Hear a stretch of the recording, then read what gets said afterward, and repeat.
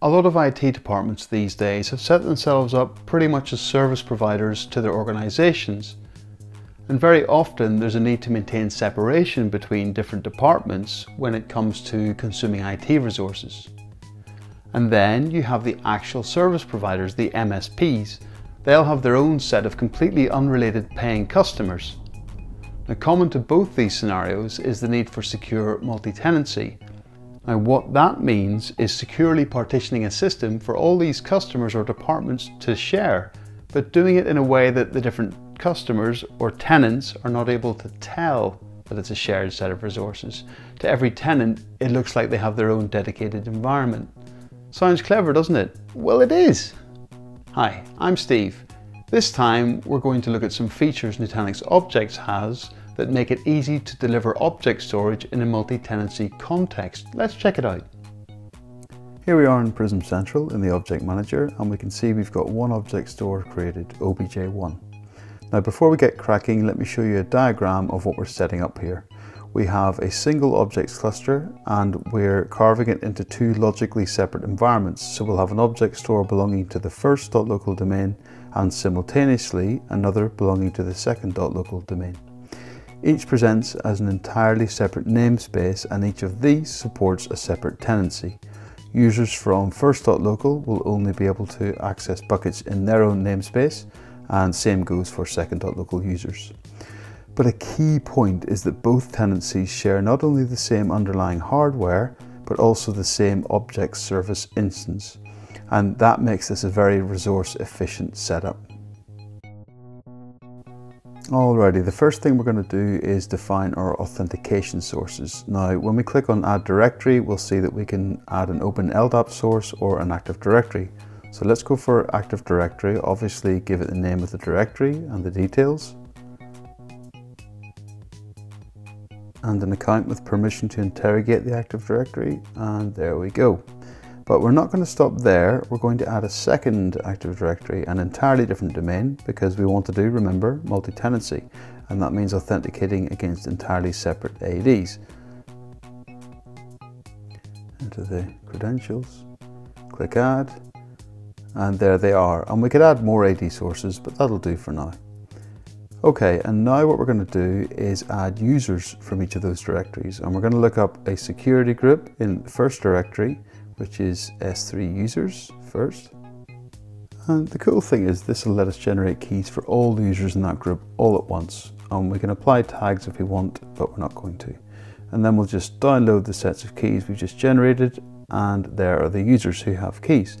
Next, we'll do the same thing for the second domain. So we'll do a lookup of S3 users second security group in that domain, and automatically generate keys for them and download them. We would then distribute those keys to the users. The next thing we'll do is set up the object store so that it can respond to requests targeted at both the different domains. And you can see that obj.first.local is already in there, and that's because that's the FQDN that we assigned to the object store when we first deployed it. So we're now going to assign an FQDN from the second domain to the object store. There it is, and of course we can also apply SSL certificates as well to ensure encrypted communications between client and server. So we just apply the keys and certificates and any change certificates required and save that. Like so. And it takes a minute or so, so I've just sped this up in the interest of time. And the next thing is to set up quotas so that we can stay on top of resource utilization. To be clear, in this version, quotas are soft rather than enforced, but hard quotas are on the horizon. So we'll choose the individuals that we're applying the quota to. And this can be either the total amount of storage they're allowed to consume or the number of buckets they're allowed to create. So 2 gig and 4 buckets, not particularly generous. And now we'll create a separate policy for the users of the other domain, and this time it's just going to be a 10 gig limit. Okay, let's create some buckets and assign them to the different domain users. So a bucket for the first domain users, first of all, enable versioning and create. And now we'll create a bucket for the second domain as well. Okay, now that we've done that, we need to assign permissions. So we'll share the first bucket with the users of the first domain, read and write. And guess what? We're going to share the second user's bucket with users in the second domain. They only get read permissions. Okay, now we'll jump across to Objects Browser, which is an inbuilt browser-based S3 client that comes with every Nutanix Objects deployment. Now this plays a really critical role in the whole multi-tenancy setup because it allows tenants to self-manage their environments.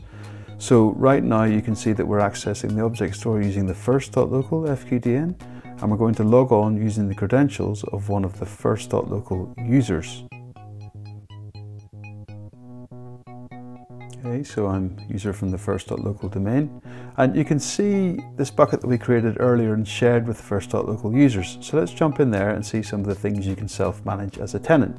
You can obviously look at all the objects in the bucket, and you have a summary of the properties of the bucket. There's a recycle bin for accessing past versions of an object where the current version has been deleted.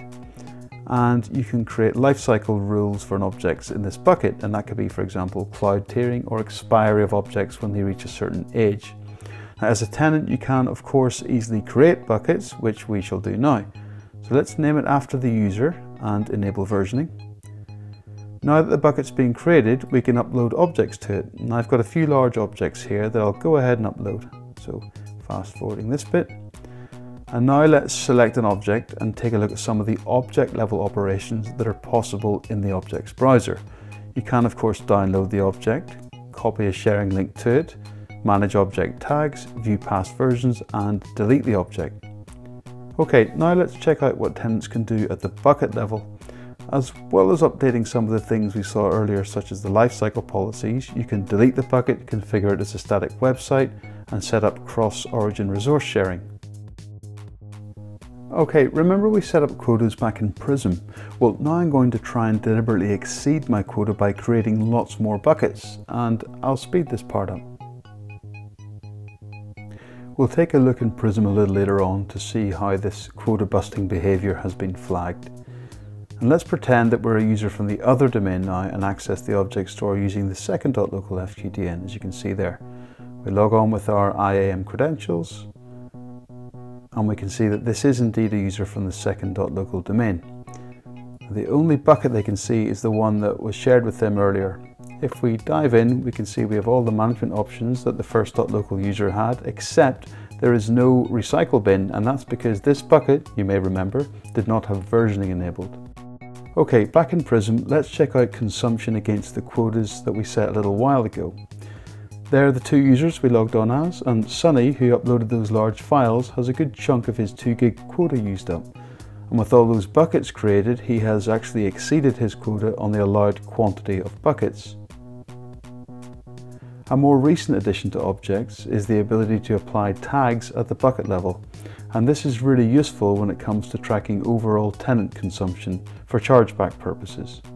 You just edit the bucket properties and apply the tag. So there you have it, an easy to use multi-tenanted object storage service, and guess what, we haven't stopped there. We're building even more features into Objects Browser to provide even more control for tenants. Stay tuned on that front. And lastly, if you do acquire more tenants, no problem, because don't forget objects can be scaled very quickly and very easily. Thanks for watching, see you next time. And there's plenty more where that came from. If you'd like to know about new videos as they're released, feel free to subscribe to the channel. Have a good one.